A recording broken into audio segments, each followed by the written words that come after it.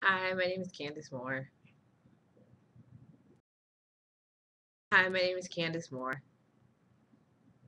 Yes, I can see and hear.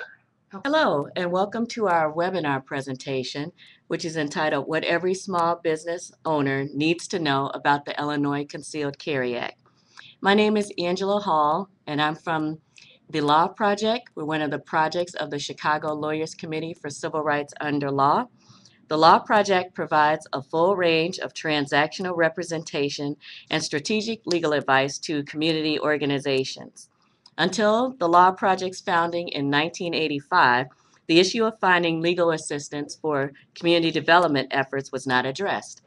TLP utilized a combination of full-time staff and volunteer attorneys to provide a variety of legal assistance.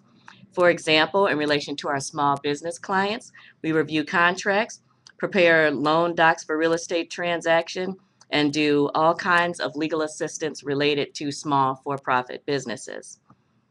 For the purpose of today's webcast, since the early 1990s, the Law Project has worked with individuals who are starting and have their own existing small businesses through our small business program. And now, without further ado, I'd like to introduce Candace Moore, who's with the Illinois Council for Handgun Violence, and she's going to be presenting our webinar today. Thank you.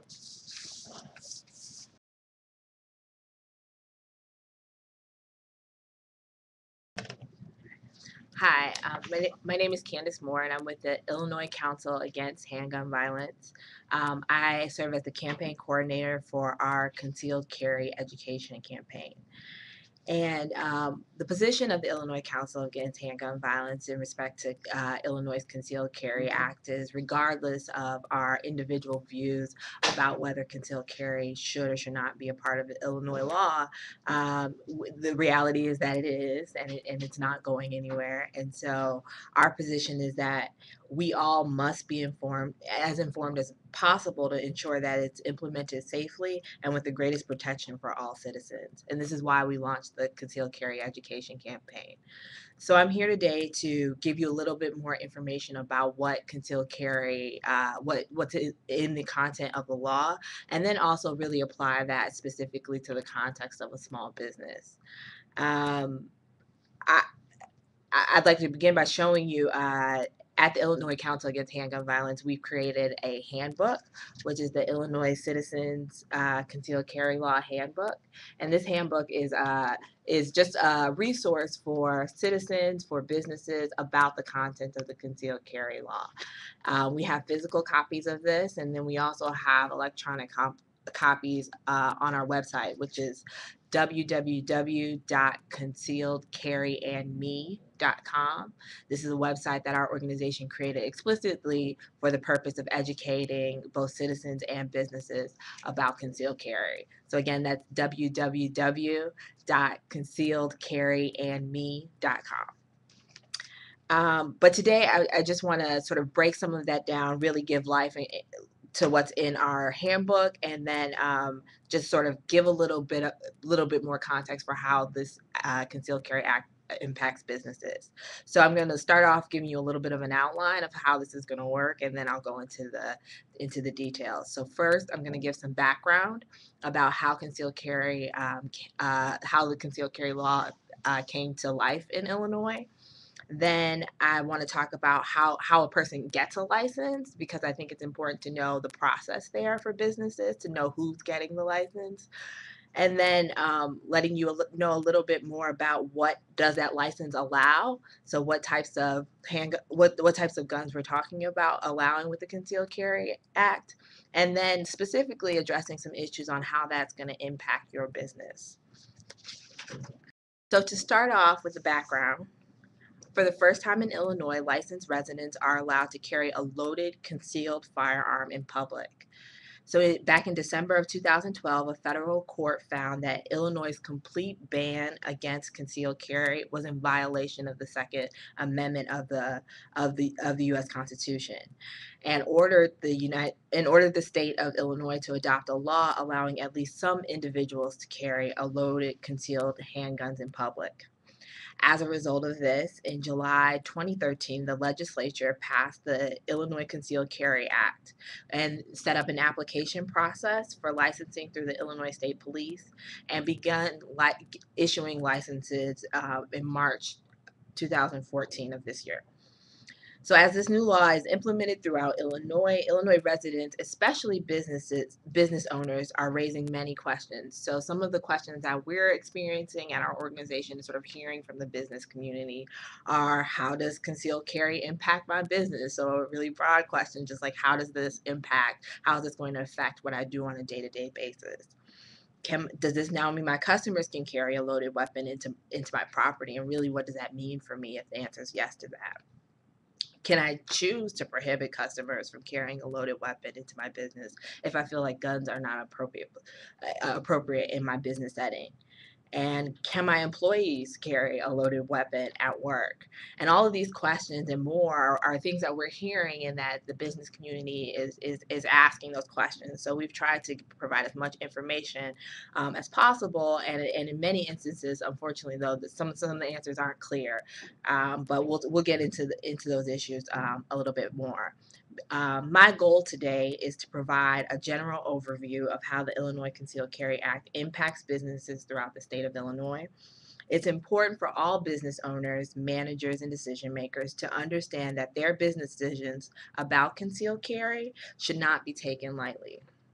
If your business has specific needs, and concerns, it's best to seek individual legal counsel to determine the legal impact of your decisions and what steps you can take to safeguard your business. So I want to add a little emphasis that this is not legal advice. We're providing some information about what the content of the Concealed Carry Act has here in Illinois, but if you have any specific concerns or specific needs, you really need to consult with an attorney to help you go through those issues and help give you advice about what steps you should take and what works best for your business.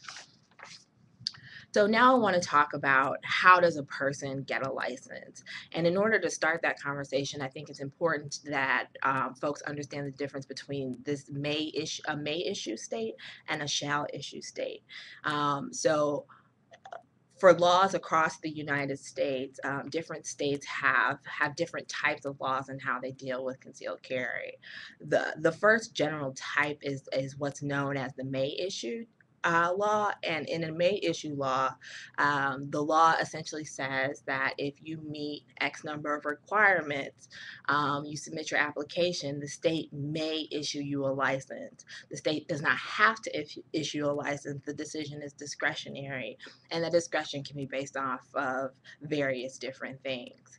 The other type of law is a shall issue law, and that law essentially says that if an applicant meets certain requirements, then the state must issue you a concealed carry license. Illinois is mostly a shall issue state, but with a caveat. So I'm going to break down what our version of the law says, but then also address what that caveat is. So in Illinois, the Illinois State Police shall issue a concealed carry license to a person who meets statutory qualifications. Those qualifications are that they are at least 21 years old. They must have a FOID card. FOID card is a firearm owner identification card, which has its own set of requirements. They also must pass a criminal background check. That criminal background check is going to look at whether the person has prior felony convictions. They can't have prior misdemeanor domestic violence convictions, no prior violent misdemeanor convictions within the past 5 years. They have not received 2 or more DUI convictions within the past 5 years.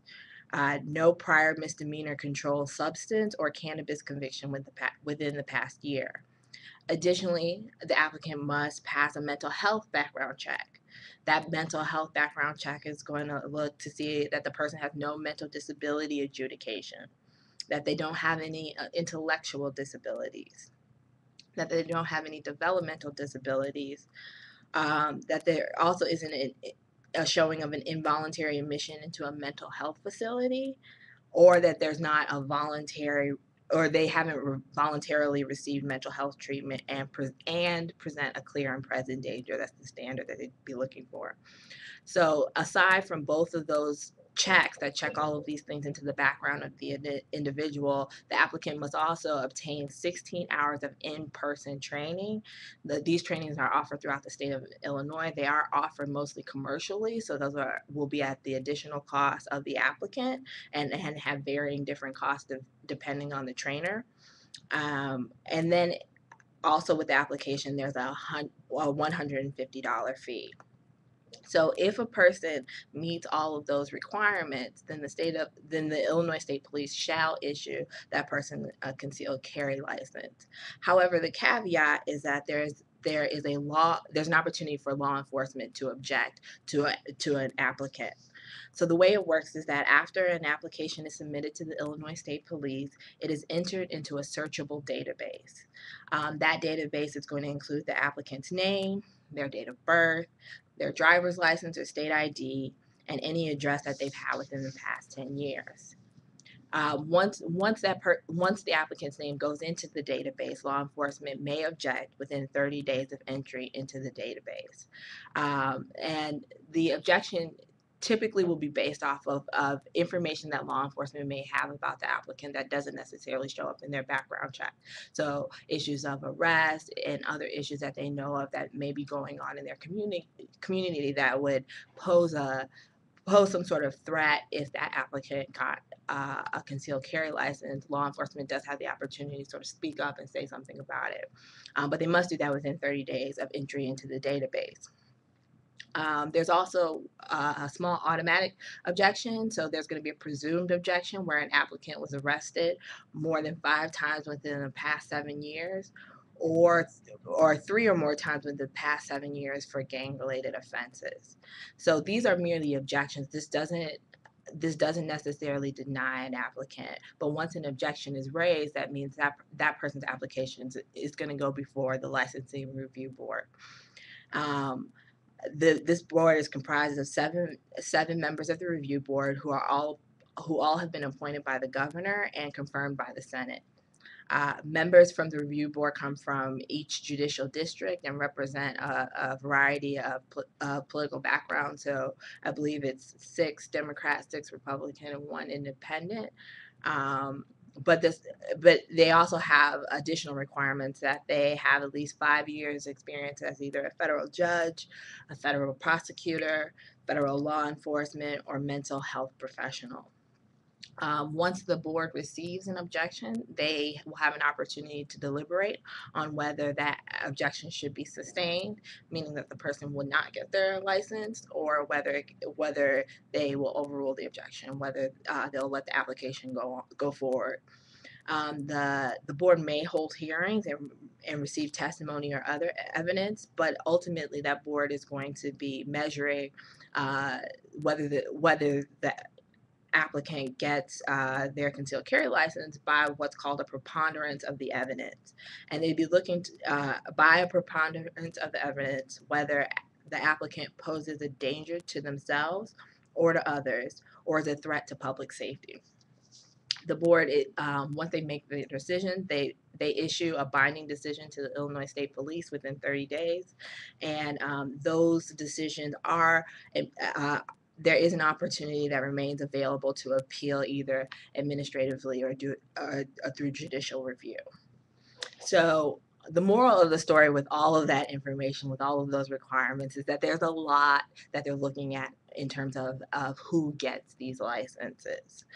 And I think there's a lot of conversation about how many people, in fact, are getting licenses, who have gone through this entire process, who have sort of been vetted through all of these different channels.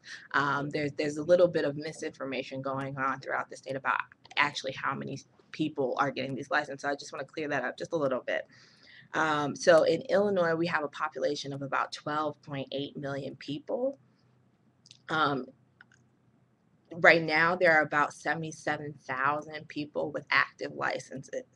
So when you crunch the numbers, that's less than 1% of the population right now that has an active license. So some of these conversations about everybody will have a concealed carry gun, everybody will be carrying in public is just not the reality right now. Right now we're looking at less than 1% of the population that actually has a license. But even though that we're only talking about less than 1% of the population, we are talking about an extraordinary amount of power and responsibility that comes with it. So it's important that we actually understand what the concealed carry law says, should we come into contact with a situation where a person does have a concealed carry license. And so the first thing I think to understand is what in fact does the concealed carry license allow you to do. So for an individual who has a license, it authorizes the license holder to carry a handgun on or near his or her body, completely or mostly concealed from view of the public, or on or near his body inside a vehicle. So to break that down a little bit, when we're talking about what a handgun is, so the license allows you to carry a handgun. So when we're talking about what a handgun is, there are many things that don't aren't included in the definition of a handgun. So that's not a stun gun or a taser. That's not a machine gun. That's not a short barreled rifle or a shotgun. It's not a pneumatic gun, spring gun, paint gun, or BB gun. So none of those are going to be under the definition of what a handgun is. A handgun has a very particular definition, and we're talking about a smaller gun that meets that definition. Additionally, under the Illinois Concealed Carry Law, there are no restrictions on the size of the magazine or the number of rounds of ammunition that may be carried in a concealed manner by an approved concealed carry license holder. So there's no limit on the magazine, but remember again, we are talking about a handgun. We're not talking about an AK-47 or anything like that. That is not what this license allows.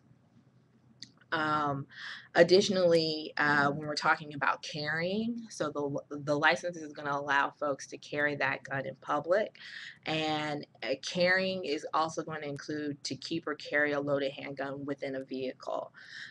There's a Their vehicles can serve as a safe harbor. So this is a particular provision in the law, and which allows a concealed carry license holder to store their handgun in the vehicle if they're parking in the parking lot of even a prohibited location. And I'll talk a little bit more about what locations are prohibited under law or not. But your vehicle can serve as a safe harbor. So if you're at a place and if you realize the place that you're going into is a prohibited location, you may store your gun in your vehicle as a safe harbor.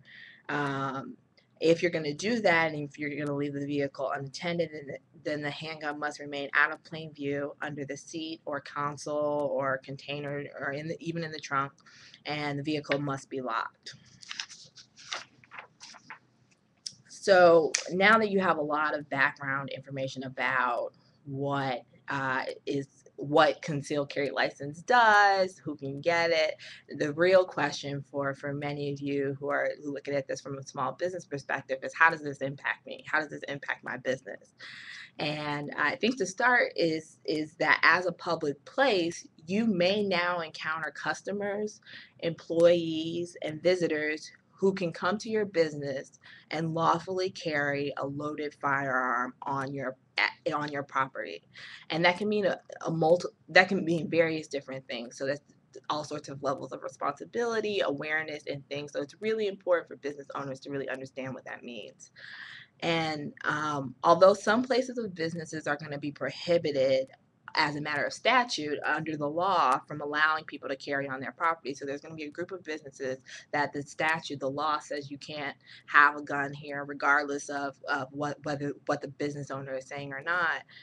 There are others who are going to have a choice, so who can affirmatively decide that they don't want handguns, or they don't want to allow carrying on their property. And I'll talk a little bit more about what those businesses are going to do.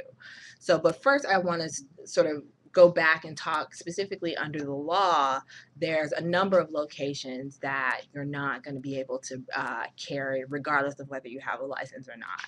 And these are codified, and I'll go through them individually, but we're talking about preschools, elementary and secondary schools, and child care facilities, colleges and universities, and any real property, sidewalks, and common areas under the control of a public or private community college or university, playgrounds and public parks, bars, and this is important, also restaurants where more than 50% of the revenue is made from the sale of alcohol.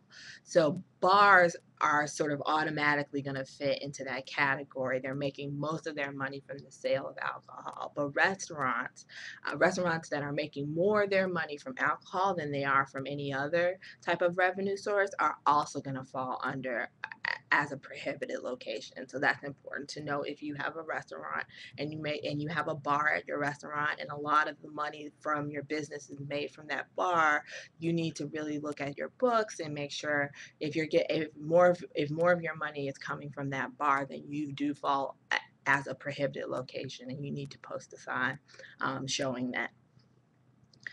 Also, state and local government buildings, including those under the control of the executive or legislative branch of the government, local government and courthouses, jails and detention centers, libraries, hospitals, nursing homes, and mental health facilities, stadiums, arenas, and sporting events, riverboats, racetracks, and off-track betting areas, airports, museums, zoos, and amusement parks, public transportation paid for all or in part with state funds, public gatherings authorized by local government. So we're talking about street fairs and festivals. For example, the Taste of Chicago came up this summer. The law was in effect. No carrying is permitted at the Taste of Chicago. So that's what we're talking about with those types of public gatherings. And then also nuclear facilities and their parking areas. That seems sort of like a no-brainer, but it is codified in the law. So no carrying on a nuclear facility. And I know I talked about this earlier, but I just want to come back to it again because it's really important. It's this vehicle safe harbor provision. So again, this is despite an explicit ban on concealed carry within the parking area of a prohibited location, a person who has a concealed carry license may still carry while inside their vehicle in the parking lot of that prohibited location. If that person's going to leave the vehicle unattended, the concealed carrier must place the handgun out of plain sight in a locked vehicle or a locked case before exiting the vehicle. So that includes the trunk, a locked trunk. He or she may only exit the vehicle while carrying to place an unloaded handgun in the trunk. So if the concealed carrier is going to bring the gun to the trunk, it needs to be unloaded. Um, this safe harbor provision doesn't apply to any location where firearms are prohibited by federal law or locations that are regulated by the Nuclear Regulatory Commission. So essentially, what that means is there is no safe harbor for those places. There is no safe harbor for any place that prohibits gun federally or by the Nuclear Regulatory Commission. Um, so those are the list of prohibited locations. There are a lot of them. There's more information in the book, but it's important for businesses to want to check and see if they fit under if they fit under there, and if so, to make sure that they have the proper signage. And I'll talk a little bit more about signage in a few moments. But so that leaves this area of private businesses. So if you look at that list and you see that you're not on that list, then essentially it comes down what the law is saying, then folks can carry in your business. Whether you put anything up, whether you write something down saying that they can, the way the law works is that if you don't fall under those prohibited locations, then a person with a concealed carry license can come and carry within your business. Now, for some businesses, they don't want that to happen. And so the question is, can a private business who don't fall under that statutory prohibition from allowing concealed carry choose to prohibit concealed carry on their property? And the answer is yes, they can. Private business owners may choose to prohibit concealed carry on their premises so long as the business posts a sign that complies with the regulations of the Illinois State Police. So the Illinois State Police have been tasked with and have created a sign, which is a no gun sign, and there's actually a copy of it in the back of the handbook that ICHV has put together. But the sign looks like this, and and if you're going to post a sign, it needs to be at least this big. So this is 4 by 6. It can be larger than that, but it has to be at least this big. And it must be posted at the entrance of any non-residential private property if the owner wants to choose not to allow carrying. Um, Another piece is that even the prohibited locations do need to be putting up these signs as well. But regardless, they're prohibited as a matter of statute. So even if they don't, concealed carriers who have gone through the training, they know what those locations are. They know that those areas are still prohibited.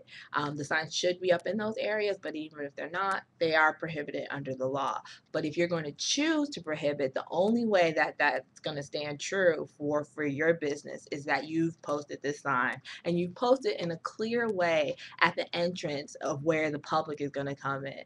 So essentially, you want to have it posted in such a way that no one can say, I didn't see the sign. So you don't want to put it all the way in the corner where someone can make the claim that I didn't see the sign when I came in. So if you want to prohibit guns on your property affirmatively and you don't fall under those prohibited statutes, you need to post that sign in a clear way.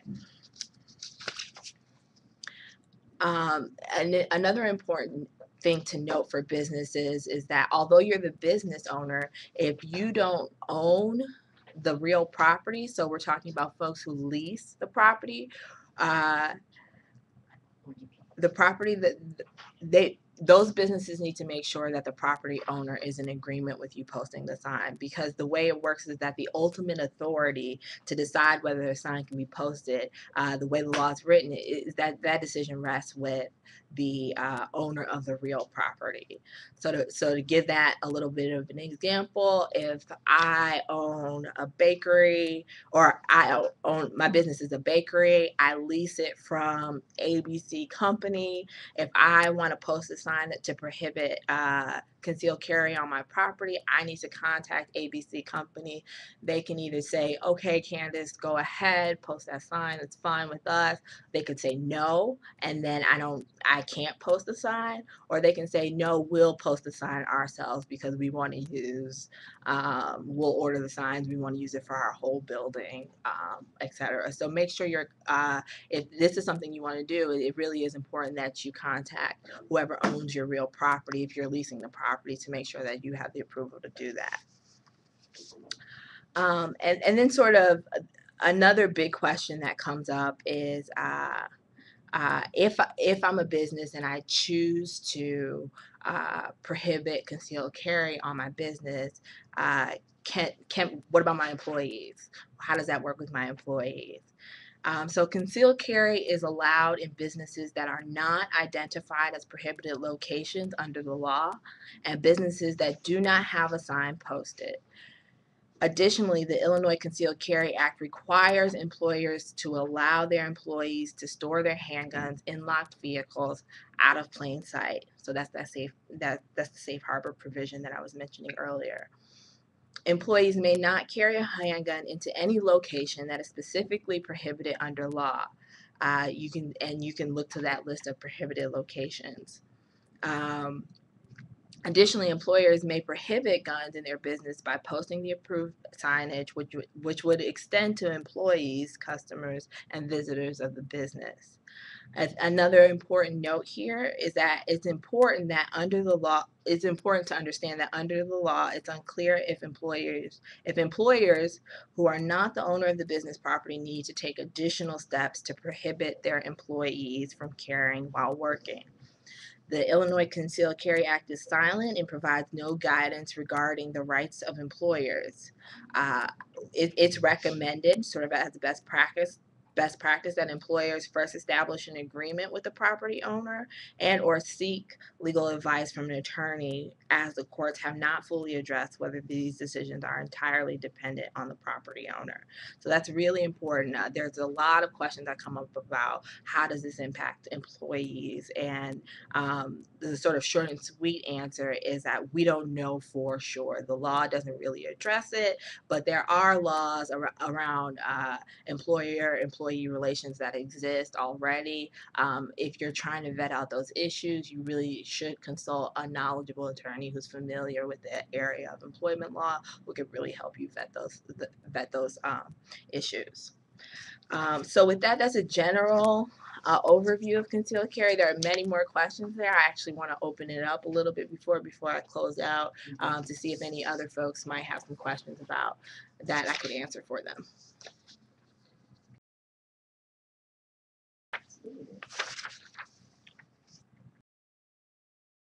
I do have some questions.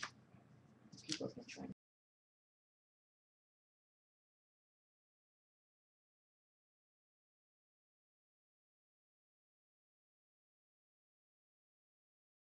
Okay. Have a question, sorry. Okay. So I'm gonna read you the question. Okay, so we have a question coming in. They're going to read it to me. I'll try to say it again just to make sure folks understand it, and then try to answer it to the best of my ability. Okay. If a business does not prohibit concealed carry and there is a firearms related incident on its property, is the business liable for the incident? Okay, so the question is, if a business does not prohibit concealed carry and there's a firearm related incident, is that business going to be liable? And so, unfortunately, there is no clear answer on that on its face. Um, Issues of liability are often very fact specific. There are folks who will say, and I've heard this, they'll try to give definitive answers one way or the other. And from the lawyers that I spoke to, from my perspective, I really don't think there's a clear-cut answer. The Illinois Concealed Carry Act doesn't address the issue of liability directly, so we're not able to look to the statute for guidance there. We can look to case law, but case law is largely going to be impacted by those very fact-specific instances. But essentially, these issues are going to, if you're trying to get liability imposed on the employer, questions about what type of care they took, what type of risk that they exposed folks to, and affirmatively those types of risks. It's a very complicated analysis. There is really no clear answer there. So unfortunately, I can't give you any answer one way or the other, but just know that there's no right or wrong answer. So I've heard arguments the other way that that liability can be imposed if you do put up the sign, if you don't put up the sign. So really, I think if you're really worried about that, maybe consult with your attorney so you can get a better idea of that. But then really just think about what works best for your business, and for the clientele that you serve. I think there were a couple more questions that were just handed to me. The first is, if I prohibit concealed carry on my property for my customers, does that mean I, as the owner, can't have a gun on my property? So the answer to that is no. So there was law in existence before the Concealed Carry Act that gave a business owner the right to have a gun on their property to protect their property. The Concealed Carry Act doesn't touch that. So you can, when you post a sign, you're telling the public that they can't bring a gun and carry it in your place of business. You're not then tying your hands to have a gun on your property. So the answer to that, in short, is no. You still, as a business owner, you had that right before the Concealed Carry Act, and you still keep that right after the Concealed Carry Act. So that doesn't affect it. Another question was, if I see a customer in my store with a gun hanging in their clothes, what should I do? So that's going to depend. If you haven't posted a sign, then you're not going to be doing anything. They have a right. If they're a concealed carry holder, they have a right to have that gun. I mean, I suppose you could ask if they're a concealed carry owner. I don't know if that's something you would be wanting to do. But so if you don't have the sign posted, you have to recognize that people who do lawfully have a license and have the ability to lawfully bring a weapon into your place of business and can be sitting there at the dinner table with their handgun concealed or partially concealed. So if you see it a little bit, it's fine. The law does include partially concealed. It just can't be completely open and out. So there is no open carry in Illinois. But if you don't have that sign posted, that's something that you may see in your business. If you do have the sign posted, you'll have to sort of play it by ear and thinking about how you want to deal with the situation. But you could simply go up to the patron and say, I don't allow concealed carry on my property. And ask them to put it away or to leave with it. Um, uh, if they don't, then that may be a situation where you want to think about having calling the police if you feel like there's going to be some sort of safety threat there. But you'll have to play that by ear a little bit. But I mean, I think the moral of the story is don't freak out. I think there's a calm and rational way you can handle the situation. And I think most folks who have gone through all of the task of getting the concealed carry aren't in a rush to have their license taken away. So most folks are going to comply. A lot of people may just forget or something like that.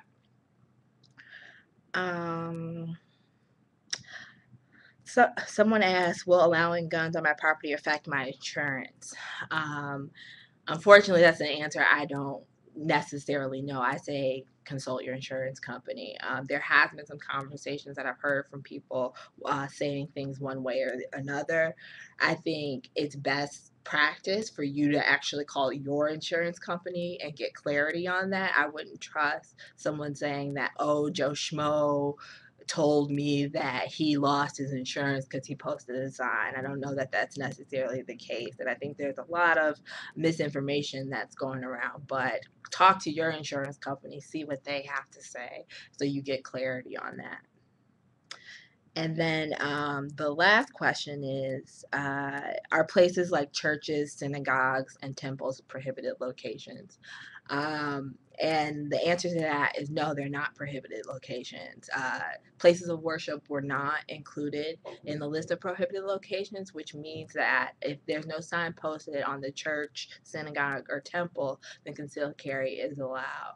I know there's been some folks who were concerned about this that were thinking about what they could do to change that, but right now that is not the case. And so concealed carry is allowed there. Do we have any other questions that are come in? Yes, actually. Can a business allow customers to carry concealed yet prohibit employees from doing it? So again, that I think that's a very interesting situation too. I, I don't want to give a clear answer because I don't have one. So I will say this: the Illinois Concealed Carry Act doesn't speak to that specifically, so we don't get guidance from there. What that really is going to come down to is a matter of employment law. And from what I do know about employment law, employers are able to create rules around operations for their employees. So one thought is that that would extend to the carrying of handguns. I do say that before you try to impose that, have a conversation with an attorney who can really direct you on that, because I think that is going to be a little specific and it's going to take a little bit more legal advice. So we know we don't get a clear answer from the Concealed Carry Act. I think the answer lies in employment law, and really to appreciate all of the nuances of that, I think the best answer is unfortunately, and I sort of hate doing this to people, but you're going to need to consult an attorney on that. But that's a question I've heard come up before. And I think it's an important one to make sure you get right. Any other questions? All right. Well, if there's no other questions, I definitely want to thank you all for your time. I hope this was helpful. I'll just sort of say a couple words in closing that there are many more questions that businesses are going to encounter as the implications of the Concealed Carry Act take effect. While the law is very clear on the requirements of gun owners seeking to apply for a license, there are so many more questions that remain regarding how the law introduces new rights, responsibilities, and legal obligations for other members of the community, such as businesses. Some of these questions will be addressed through further amendments to the statute. There's folks who are ramping up and sort of thinking about different tweaks to add to the statute, while other questions will undoubtedly be resolved through litigation between and unfortunately at the expense of private parties. The legal implications of your business decisions with regard to these questions should not be taken lightly. These are important questions.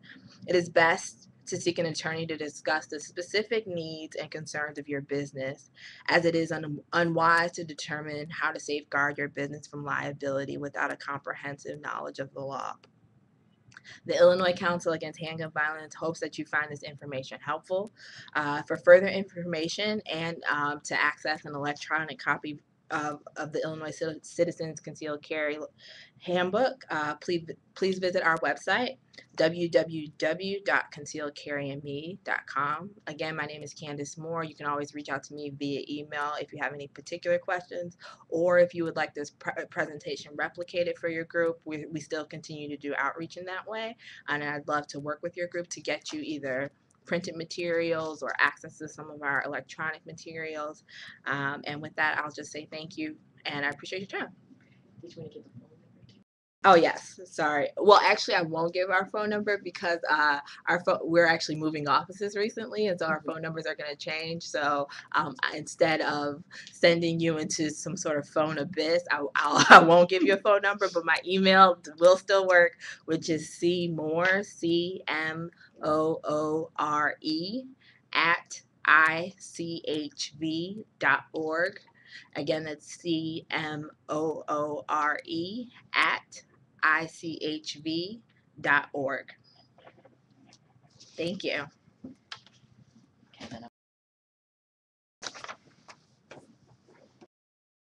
All right, thank you very much, Candace, for that wonderful presentation. We really appreciate it.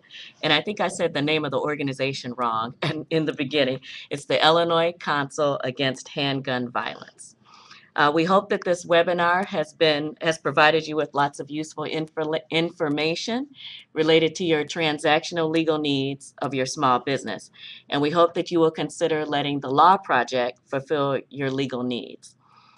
You can obtain a copy of our application for legal assistance by either downloading it from our website, which is www.thelawproject.org.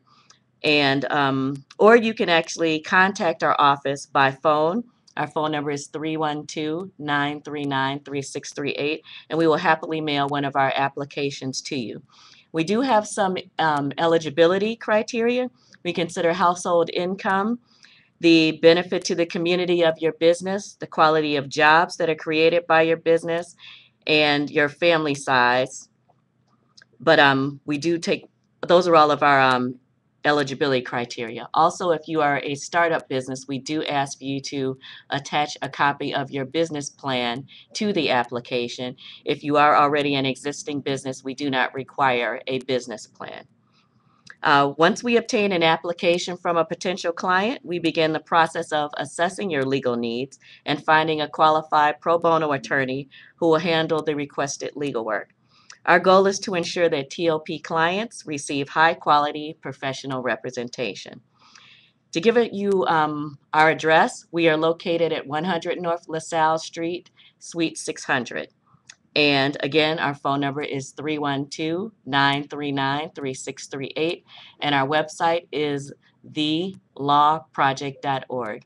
Thank you very much for your time. And again, Candace, thank you very much for that web presentation.